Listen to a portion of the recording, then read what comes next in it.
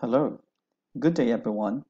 Today I'm going to show you a short tutorial on how to access Phoenix Classroom, open Students Vault, and upload a file on it.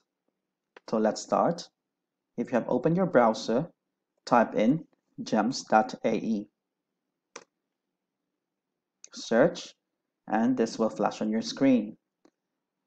From these, you have to choose the Phoenix Classroom icon and click on it. And a sign-in login account will prompt on your screen. So you have to use your old My Learning account. They work the same. So I have already put mine and I click on sign in. Now I have my Phoenix Classroom home menu. So this is all we're going to prompt in your screen once you logged in. On the left side, here in the purple side, you can see here the different features of the Phoenix Classroom. Today, I'll be showing you how to open the Student Vault and upload the file. Other features will follow next video. So click on Student Vault. And you can see already your students in here set for you by our school. Thanks to Miss Ansu, these students, name of your students are synced already to your Sims.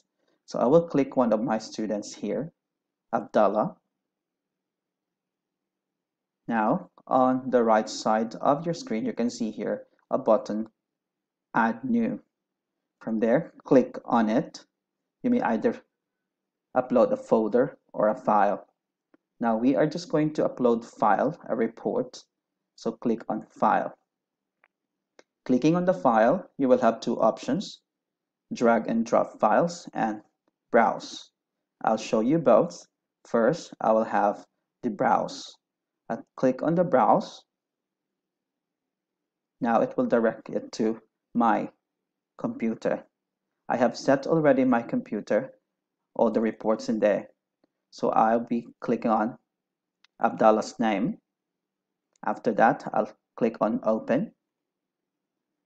Then it will be loaded here. After loading, you may click on Upload. Once you click on Upload, it will directly upload it to your Students Vault. Another way is through drag and drop. So from here, you open your folder, and from your folder, look for that student's name. Okay, then drag on that file on here with this arrow and release. Then it will also be loaded. Once it is loaded, you can click on Upload. Again, it will be directly uploaded to your Students Vault. That is how it's going to be. I hope this video helps. Till next time, thank you so much for watching. Bye.